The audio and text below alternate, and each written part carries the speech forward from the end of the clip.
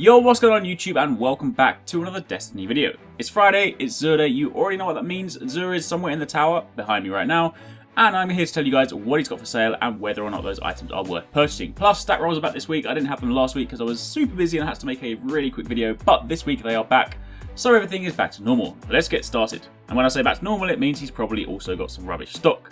So, while it's not necessarily a terrible week, when you compare it to, say, last week when he was selling nothing but brand new items, it's not really quite as good. Either way, with that being said, Titans, you have the Helm of Innermost Light. The perks on this one will give you Death from Above and Headstrong for your Striker subclass. You'll also gain Super Energy on grenade kills, and you gain bonus melee energy on all pickups. Now, this one has an intellect roll of 77 when maxed. And comparing that to the min-max values, the lowest you will ever see this is with 35 intellect and the highest is 95. So this is at the higher end of the spectrum, while still not the highest. Moving on from there, for the Hunters you have the Celestial Nighthawk. This is still a good helmet. While it might not necessarily be something you're using right now, especially if, like me, you're a Night Stalker, it is still one worth having in your collection if you do not have it. The main perk is that your Golden Gun fires one shot with 6 times damage whilst granting Keyhole for over penetration. It's really good. I put up a video about this ages back. It can down Crocho in 1, although Crocho is kind of irrelevant now, but it's also useful for taking out things like Ultras and Majors anyway. On top of that, you can also gain bonus super energy on grenade kills, and you can replenish your health when you pick up an Orb of Light. The stat roll on this one is 46 intellect and 51 strength when max, but comparing that to the min-max values, the lowest you will ever see this is with 35 intellect and 35 strength, and the highest is 95 intellect and 60 strength. So on the strength roll it's actually pretty high, but on the intellect roll it's only about mid. Then finally, moving over to the Warlocks, this is of course another new Taken King item. This is the Impossible Machines. Exotic Gauntlets, and the main perk for this one is that it grants landfall.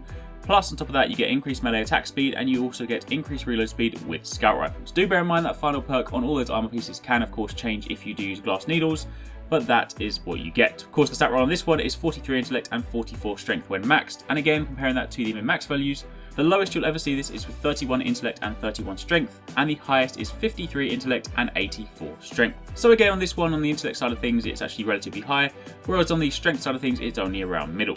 Then moving over, this week there is no weapon, instead you have an exotic engram. This is a helmet engram, and of course if you buy this you do get a chance at new exotic Taken King items. Do bear in mind, if you are above 300 light and you are the same class as the item that drops, there is a high chance it will drop at 310. So in other words, what I mean by that is if I am a hunter and I have above 300 light and I decode a hunter item, chances are that item will be 310, which means it's great for infusion. If you guys are trying to say bump up your raid helmets, then that is a really good thing to do. Of course, if it drops for the Titan or the Warlock, then chances are it'll drop around 280, 290, but regardless, if you've got some coins to burn and you're looking to try and bump up your light, then this is a good tactic to do.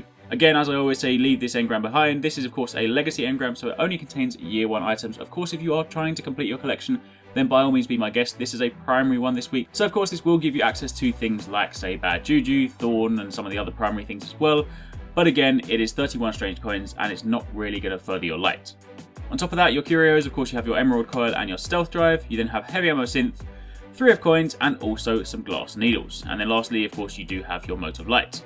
And that's it. That is everything you need to know about Xur this week. Of course, bear in mind one kind of quick side note, the Festival of the Lost event is coming to a close, so if you guys haven't got any of the masks, or you are kicking around with some rare masks, then I do recommend trying to sort that out soon because the event ends on the 9th of November. Anyway, thanks again for watching, take it easy, catch you next time, peace out.